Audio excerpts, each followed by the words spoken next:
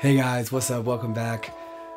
This is Rich. Welcome back to Rich Aesthetic. And today I got an aesthetic apps episode for you, covering my take on the Liftin Workout Tracker app. In my opinion, it's the best workout tracker for those of you out there doing stuff like bodybuilding or powerlifting, strength training, that type of stuff. I've used quite a few different workout tracking apps, and the type of apps I'm talking about are like if you have a routine where you're typically going in doing the same type of lifts, maybe the big three, for example, squat, deadlift, and bench, and you just want to track what you lifted, the weights you lifted, the reps. Maybe you want to do some RPE tracking, and then you're doing some accessories, right? That's the type of workout trackers I'm talking about here today. So, welcome back. This is our 5th episode of Aesthetic Apps, and let's jump straight into this. Alright, the different apps that I've used, Liftin is the most recent one. I used Taurus a little bit, but that was quite a while ago, and I was just looking through the app and it has changed quite a bit. And then I also have used Strong. Now Strong I've used the most, like over 700 or 800 times. I'm not able to get my history to load, but believe me, I've been grandfathered in, so I'm one of like the OG users because they're a subscription now, but I bought the app for $6 back before subscriptions were really a thing. You can see that here. But then most recently I've been using Liftin, and I've got 170 something workouts logged there, so I pretty much have just been using that for the last few months. I'm going to get into differentiating features for Liftin here in a second, but I was looking at all their release notes. Liftin's getting updates about every 2 to 3 months. Taurus is a little bit slower, and then Strong, they're getting a lot of updates, but it's all fixes and bug fixes. Like the last notable feature added was 10 or 11 months ago. Yeah, 10 months ago, and it's just the fact that you can change your start date for the history, so you can like see, okay, what's my 1 rep max in the last 10 months instead of what's my lifetime 1 rep max, because you know COVID messed up a lot of our stats. So yeah, anyways, take that for what you will. So last couple things on the general overview here.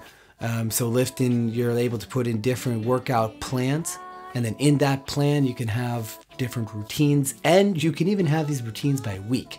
I think that's pretty cool. Now that's pretty much the same as a lot of different workout trackers like Strong. You can have different plans, they're just called folders, and then you have different routines in there. And then Taurus, I'm not really sure. I know you can have different routines. I'm not sure about the extent though. So yeah, and then all 3 of these apps of course have your progress charts and stuff for different exercises, and you can filter these by volume, maxes, and then like the most weight you lifted, the highest like set you've had.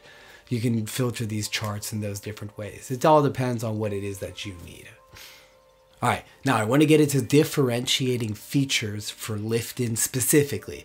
So the first one, I've already mentioned this, but you can have routines by week. I think that is awesome. I recently bought Jeff Nippard's Power Building Systems Workout Plan 2.0 of that must have been 15 weeks ago. And I put in, now it was a lot of work, but I put in all 10 weeks of that Power Building System. You could see here, I have 2 left. My dumbass decided to get acute bronchitis. Wow, I'm still coughing, great. You know, a few weeks ago, and it basically knocked me out. So I haven't been to the gym in weeks, so that's why I'm probably looking a little bit fatter.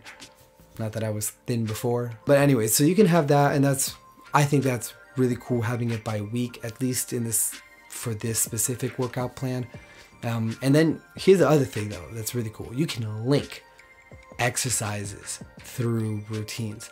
So like, if I'm doing the same type of exercise every other week, I can link that exercise just with its corresponding weeks that I want it to be linked in.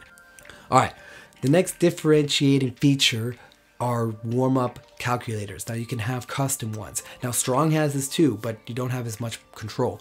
In Liftin, you can have it based off of just weights. You want it to be the same weight, incrementing every single set. You can have as many sets as you want. You know, so you're going up 20 pounds every single set. Whatever it is you want, you can put that in. You can also have it just percentage based and then have it be like linear. So like it goes up certain percent and then like the actual reps that you do is just a linear progression down. Actually, you start with high reps, go down, or you could have it be like on an S curve.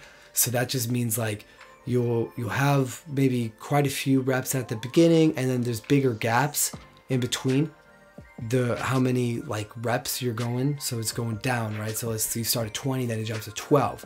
So you've just gone down 8 reps in that warm-up set. And then maybe you go 12 to 8. So this time you didn't go down 8 reps, you only went down 4 reps. So then you go from 8 to 6 and you see it's only been 2 reps this time. And then that's the way the S-curve one works. So that's really great because like everyone has different styles of warming up. You should pick the best style for you. So lifting allows you to do that. All right, next thing, you have an equipment list. You can put in the the equipment that you have access to in your gym or even at home, but it's more so when you customize what the exercise variation is that you're doing.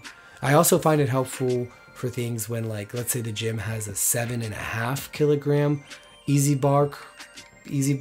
curl bar, right? A 7.5 kilogram versus let's say like a 10 or a 5 kilogram. But yeah, you can put that in and then you can edit the exercises equipment, the default equipment that you're always running with. So that way the base weight is the correct weight for you because 2.5 kilograms does make a difference. Plus like it all depends with how accurate you want to be for your statistics and what you're tracking. So, all right. So that brings me to like missing features in my wish list. So one, I wish Liftin had more widget options. I think the developer could be a lot more creative. One thing that I love, which Strong Workout Tracker has totally pissed me off, but they only have a widget for workouts per week. I don't give a fucking shit if I did 4 workouts this week or 5 workouts this week. I've already done them, right? I'm thinking about the future, what's next. So Liftin has a really cool widget that shows you your up next workouts. Yeah, love that. Here's the thing though. Those are the only widgets that Liftin has. I wish they also had options. Maybe I want to see a chart of my big 3. Maybe I want to have a stacked widget, right? Like a medium-sized up next widget followed by 3 exercise widgets per se.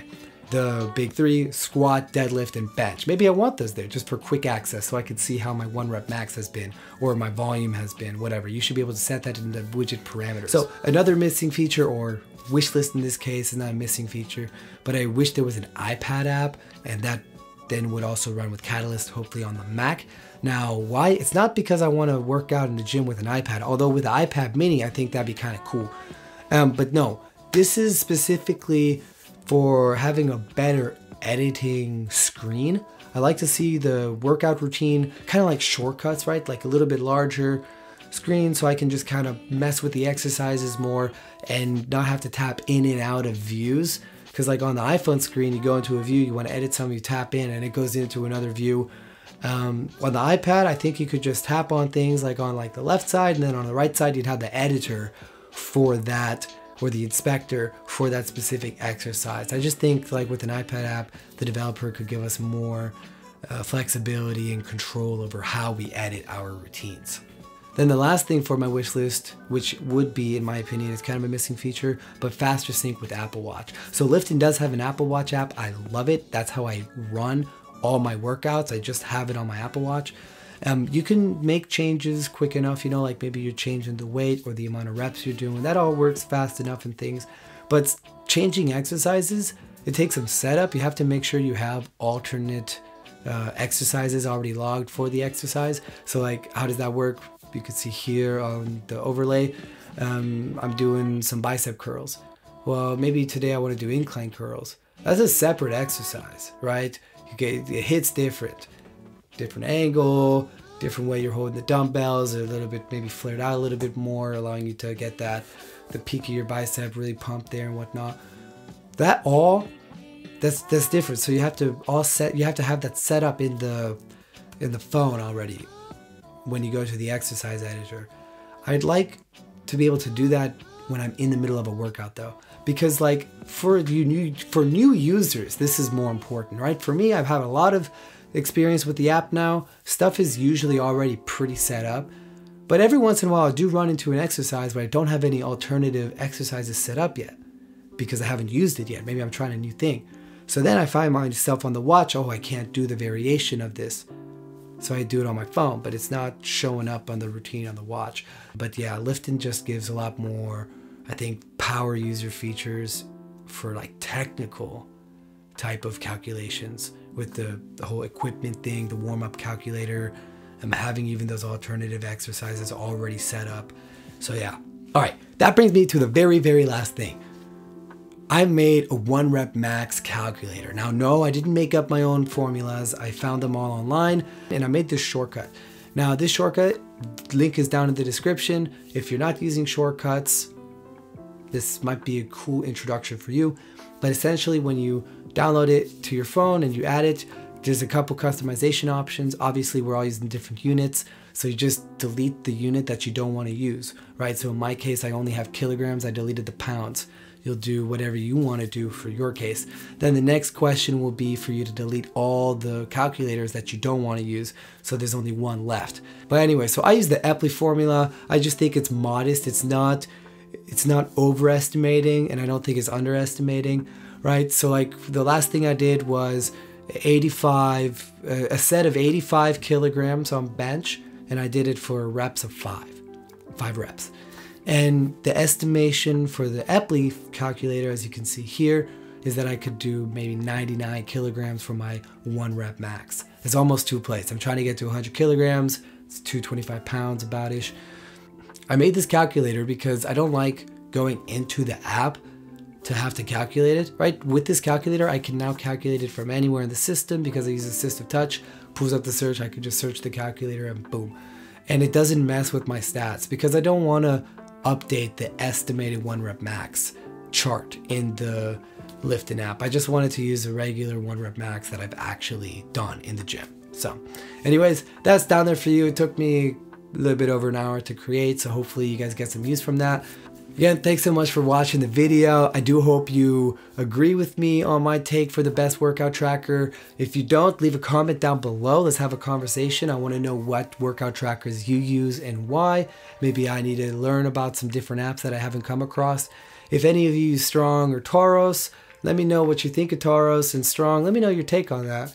I don't think the developers have been really that active in adding new features. I've been asking for an iPad version for years for Strong, and I've got over 800 workouts there. So yeah, subscribe to the channel if you like more videos like this. Also, go ahead and share this video with your friends, all your gym nerds who are out there. You know who you're talking about. You know who I'm talking about. I'm a gym nerd. So you like tech and you like working out, you want to fuse the two, share with those people. Again, thanks so much. Wrist Aesthetic out.